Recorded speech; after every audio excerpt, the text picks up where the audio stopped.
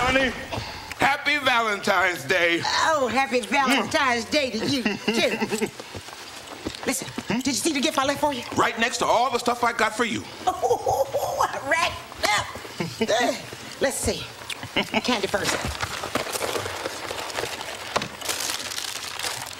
Candy missing. There was an E. coli scale into chocolate, and I tasted a few to make sure the box was safe.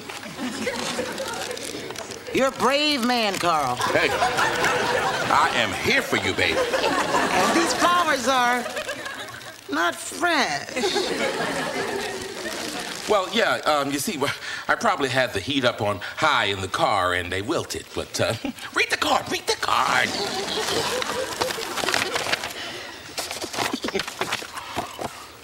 For my wife on Valentine's Day.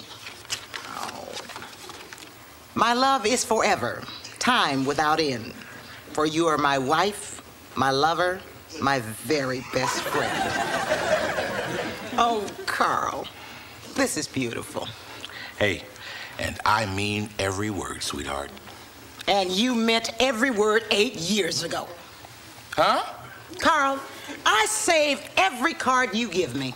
Well, I know that. And I always mark down the year that you gave it to me. I didn't know that.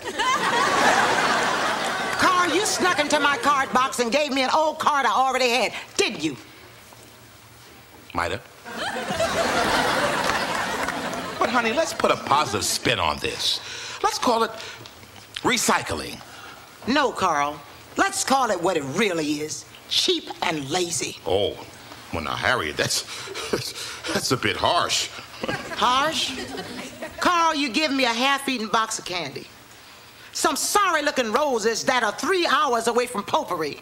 And to top it all off, you give me an old card I already had. Can I open my present now?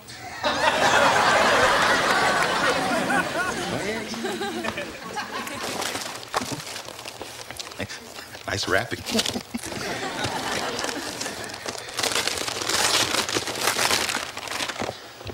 Big box. Oh. Oh, honey, this is beautiful. Those are Eddie and Laura's baby bracelets. I had them gold-plated and made into a keychain. You put a lot of thought and effort into this. Yes, I did. Oh, baby. Because you're worth it, Carl.